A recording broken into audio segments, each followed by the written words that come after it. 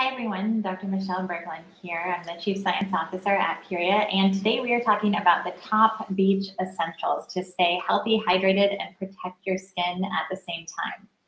So besides researching and formulating new products, part of my role as Chief Science Officer is to help answer your questions and educate you on natural health and botanical medicine.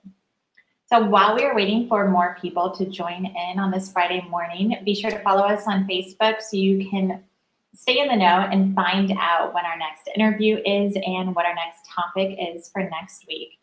And for those of you who haven't been able to sign up for our new ebook, you can sign up in the description above, which will give you a lot of great information. Even on this talk too, we're talking about some things that have to do with looking up what is in your skincare products on the Environmental Working Group's website. And we have a link in our ebook to that, and we go into a little more detail. So I highly recommend that. And this is August. It's the time of year where everybody is trying to stay cool and you're going to the beach. So we're just going to go over some basics and go a little more into detail as to the why and the how to keep you healthy all summer long and your skin healthy. Now, the first thing I want to talk to all of you guys about is hydration. It's incredibly important, especially when you're outside, you're sweating, and you're in the hot sun. Bringing water is incredibly important. And I'm sure all of you know this. But what I want to talk to you about in particular is the importance of keeping your plastic water bottles cool or choosing to bring glass or aluminum or something else. Because when you bring plastic and you leave it in the hot sun and it gets warmed up, some of the plastic can actually leak into the water. Leach into the water.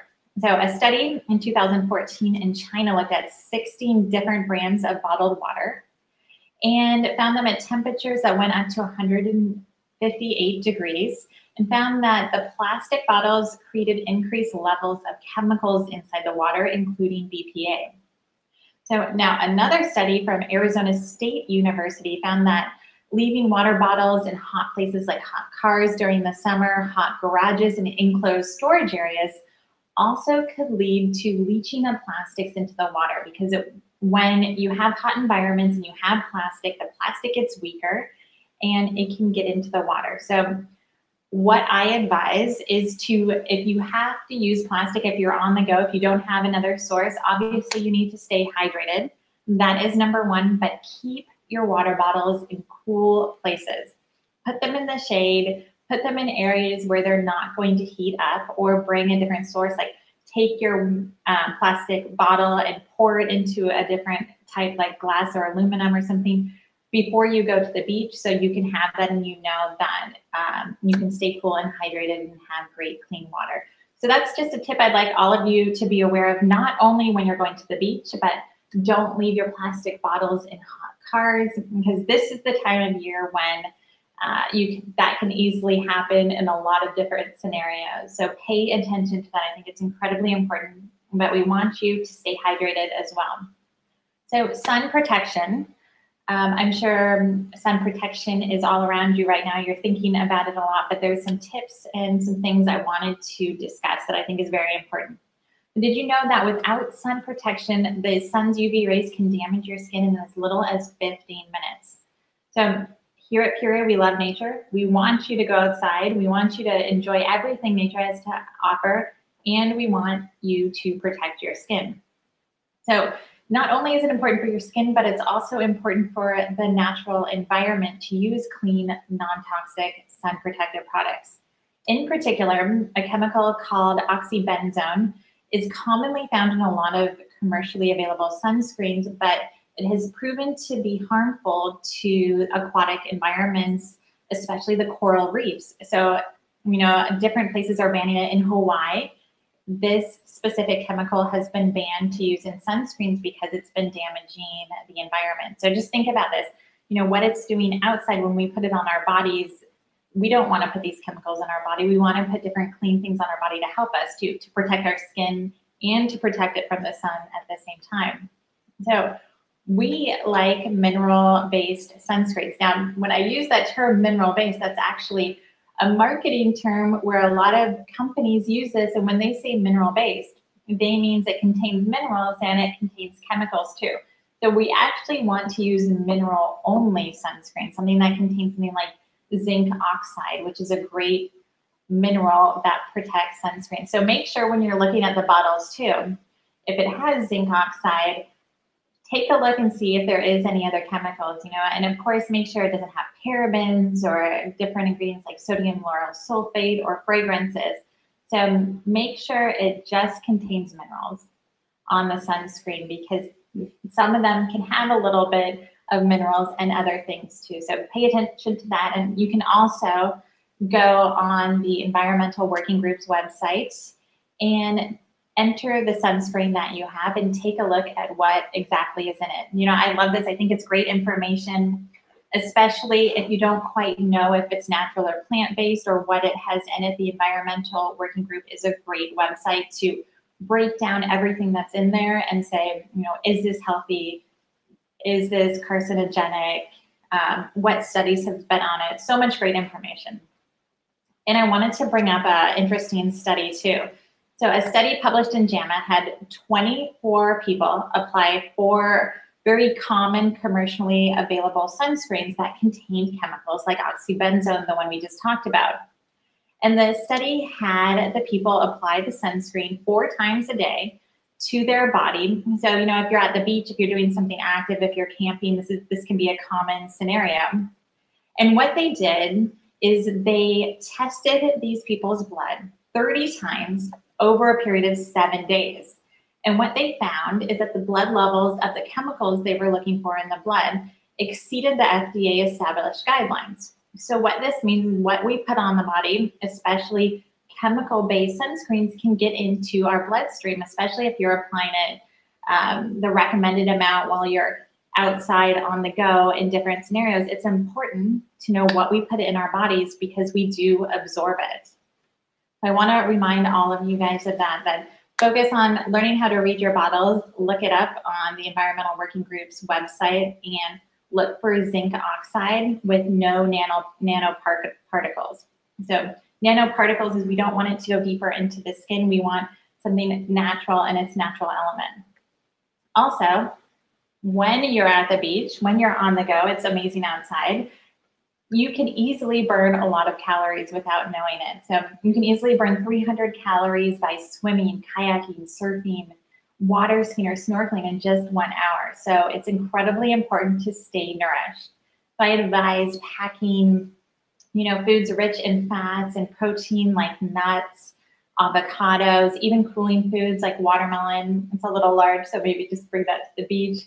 Or grapes, different foods that are water dense or nourishing with oils or high protein. All of these can keep you nourished while you're at the beach. So it's important to stay hydrated, protect your skin, and stay nourished. Another thing I want to talk about is covering up.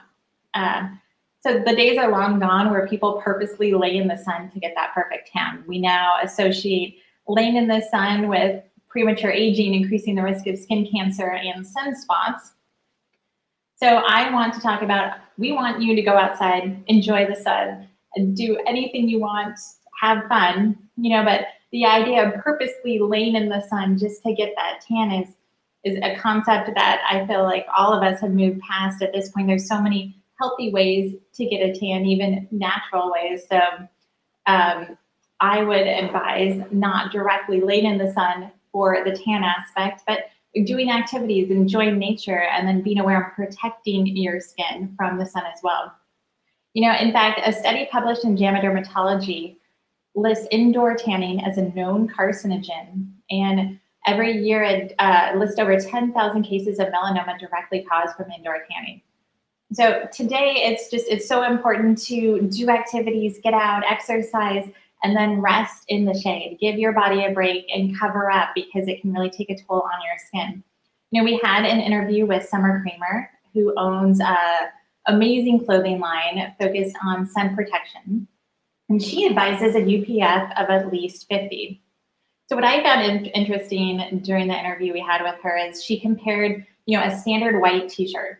And even though you don't get a tan because it blocks sun rays, some of the rays go deeper and it actually has very little protection on your skin. So it's important to pay attention to clothes that have a thick weave, a high UPF, covering up your head. So your head and your shoulders are a huge area where a lot of people overlook, and those areas can get burned quite easily. So just some basics, bringing a great hat with you, bringing a shawl, all of those things can make a really big difference for the health of your skin.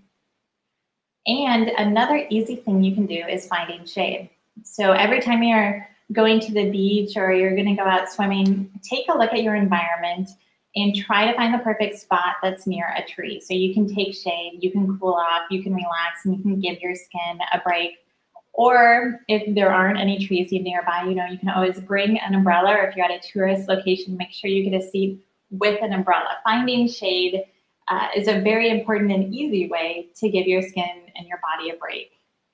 Also, while you're at the beach, it's a great time to relax and to read a book. One of my favorite things if I'm out there is bringing just a great book that I haven't had time to read. And over the last couple of months, we've interviewed some pretty amazing people on our Living Well series, and a lot of them are authors. So I wanted to bring up some books that we talked about in the past that great reading material, especially at the beach. We had Leanna Warner Gray's Earth Diet, which talks about her journey of just eating foods completely based from the earth. We had Dr. Michael Murray, and he's written over 40 different books. One of my favorites is the Encyclopedia of Natural Medicine. It answers so many questions. It's a great read. We have Dr. Paul Anderson, who wrote Cancer Outside the Box too, which is a great book of just educational material. And we have Dr. Alina Zinkoff coming on our interview series on Tuesday next week. And she's going to be talking about her book, Crave Reset, which goes into why all of us have sugar cravings, the psychology and the physiology, and how to get over them. So lots of great information out there. It's a perfect time to just sit back, relax, and read a book. And keep your skin healthy and happy. So in the past topics, we talked about soothing botanicals, different botanicals that can help with sunburns, and also hydration and nourishment. So here at Puriya, we have the mother of all creams, which is great to nourish your skin.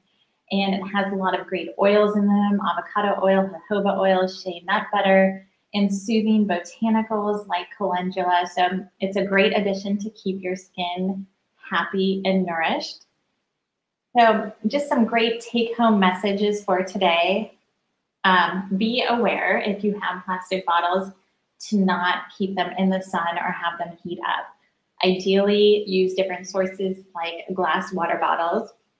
Sunscreen should be your number one accessory. Keep an extra bottle in your backpack, in your car, in your purse. Make sure that it has zinc oxide. Stay nourished.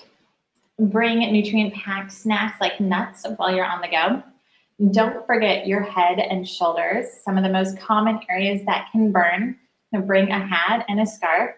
Always opt for places close to the shade when you're searching for the perfect beach spot. Take time to relax, work on yourself, find your favorite book, and keep your skin happy and nourished. So I hope this has helped. And when you guys go out into the beach this weekend and enjoy nature, just remember these simple things. And don't forget about our interview next week with Dr. Alina on sugar cravings. So I will see you next week. Have an amazing weekend. Take care.